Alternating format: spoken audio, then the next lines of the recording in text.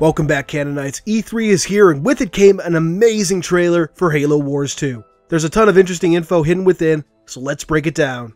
To start, as I've been saying, the game is set post-Halo 5. The Spirit of Fire finds themselves at the Ark through means unknown and thrown into a battle with a new Covenant faction.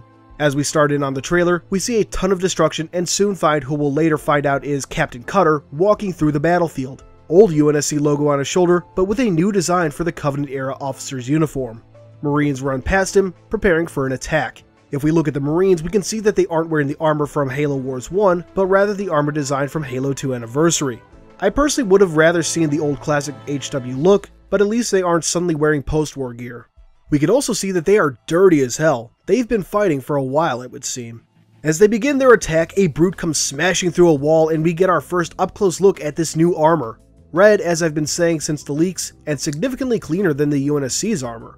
Overall, from what we see, I love this new brute design. And from what we've seen of the multiplayer, this is most likely what's called a brute warlord, a hero unit. The next shot also gives us a look at the gravity hammer, which looks way too thin in my opinion. Maybe I'm alone, but does this bother anyone else? Moving forward, we get our first look at Cutter, and boy, the years have actually been pretty wonderful to him. In fact, he looks younger than he did in Halo Wars 1. Seriously, look at these pictures side by side. I was talking with fellow YouTuber Hidden Xperia about this, and we came to the only logical conclusion: the Ark contains the Fountain of Youth. In all seriousness though, I'm not a fan of this new look. I mean, it's still Blur making these, so why change the face? Yeah, Cutter's voice actor changed, but I think they could have made it work.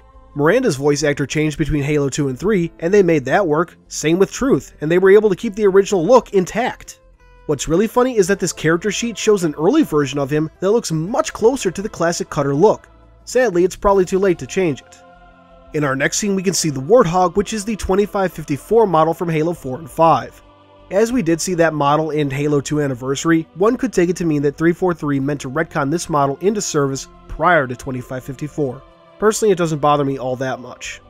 After the Hog takes out one brute warlord and runs another over, we get our first look at a new unit known as the Blisterback, a mobile anti-air vehicle. After it fires, we get our first full look at the new chieftain, known as Atriox. According to Dan Ayub, Atriox leads a faction called the Banished, which actually fought against the Covenant before the Great Schism.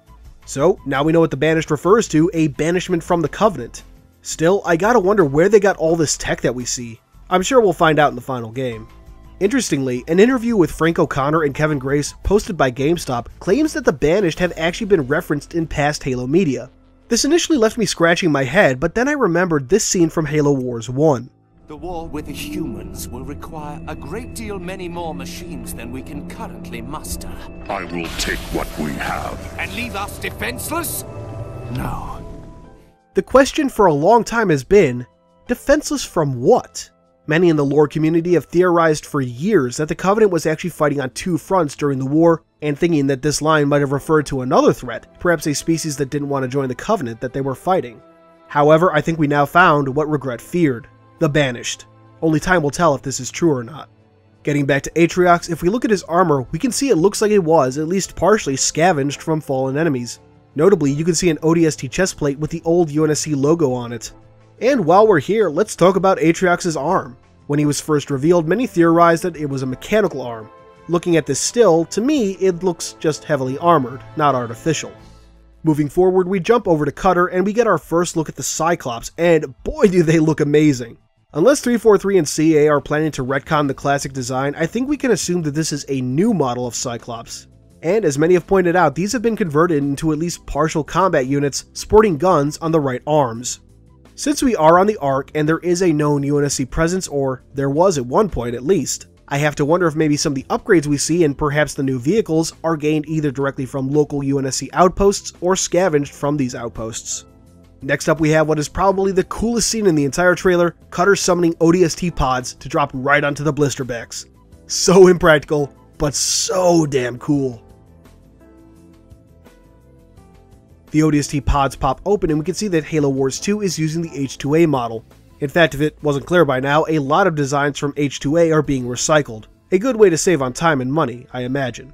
I've also had a theory for a long time that the armor we saw in Halo 2 Anniversary was an older model BDU. The stuff we see in Halo 3, ODST, and Reach are said to be born from developments provided by Project Mjolnir. which is why some ODST armor pieces are available to Spartans.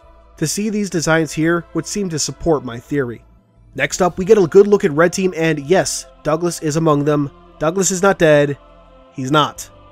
All of Red Team are sporting the classic Mark IV armor, but looking closely, we can see that there are some minor differences, most likely due to a slight change in art direction.